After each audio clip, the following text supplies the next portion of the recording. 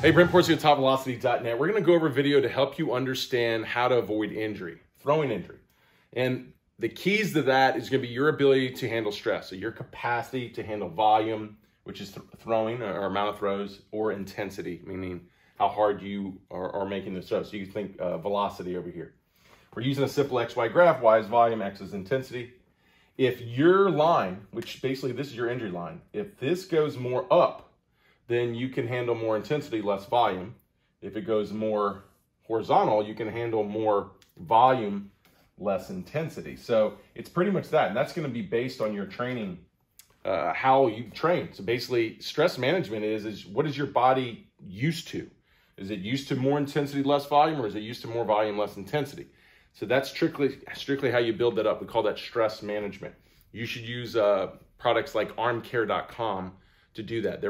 They are the best in the industry on that. So for example, let's just go right down the middle. Say you've got a good capacity to handle both volume and intensity. So pretty much anything on this side is injury, right? Anything over here is going to be injury. Everything over here is I'm going to be recovering. Okay, so for example, say these are marks of 10, okay? And say this is marks of velocity. So this is marks of 60 and up, 70. So say I throw, 30 throws, and I throw them around an average of 80 miles an hour, then I would be just at that mark. So I'd be just at my capacity to handle that stress. So I'm walking the line at that point. And then you got to put this into what you're doing. If I'm throwing at max distance, well, max distance might be requiring a lot of intensity, and it might not even be volume. If you look at the velocity. If you look at the studies, velocity wasn't really going up as distances went up, but stress was going up. We have on the amateur level, 120 feet was max stress for those throwers. And then it went up a little bit more as pitchers got more advanced.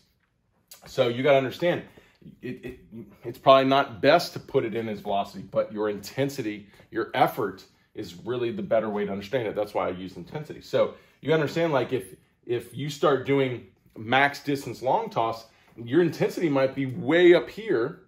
And say normally you were throwing at a lighter intensity and you're taking the same amount of throws, say 20 throws, and now you're doing 20 throws at max distance long toss. Now you're well into injury here. So this is something that when you chart this, you should ultimately chart this if you're really concerned about throwing injury. You got to really do a good job here. This is where the problem is. You can use velocity, you could use distance, basically understanding what your body is doing. How intense is it in that throw? And you've got to come up with a measurement of that. And then you've got to relate it to your throwing volume. Because like you said, say you threw 50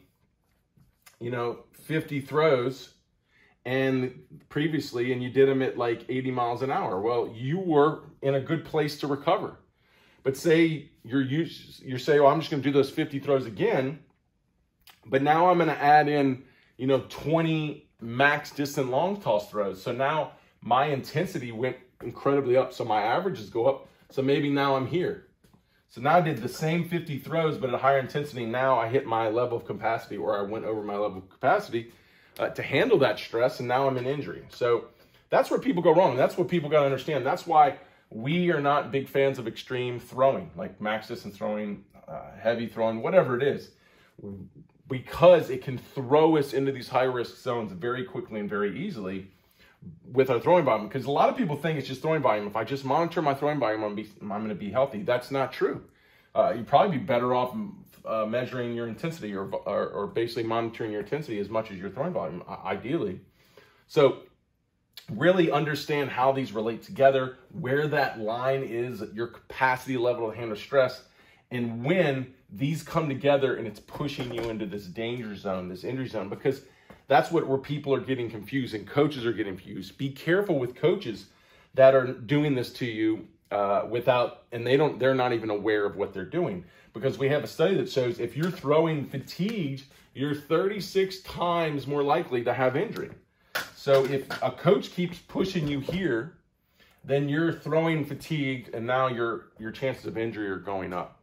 So like you said, if you're like, I'm comfortable at 40 throws at 80 miles an hour, but my coach keeps making me do max distance long toss, So now I'm well into my injury zone. I'm not recovering. And this is based on 1 day. So this is a 1-day snapshot. So the next day you come in, if you're fatigued, now, you know, it'd be something where if I'm fatigued, and like a lot of people like to do post-game throwing, I wouldn't want to do post-game throwing if I'm fatigued, something pushing in my capacity. Maybe something down here, you know, something very low risk. So as an active recovery, I'd be fine with that. Maybe not at that high of a volume, maybe something down here. But the point is we got to be very careful because of this. We're 36 times more likely to have injury. So the closer we get to this line each day we throw, the better chance we're going to fall into this problem. And I think, unfortunately, that's what people do. They don't understand the relationship of volume to intensity when it comes to their capacity to handle stress, and they wind up sitting in this region way too long, firing that off, causing their injury. I hope that helps. If you have any questions, let me know.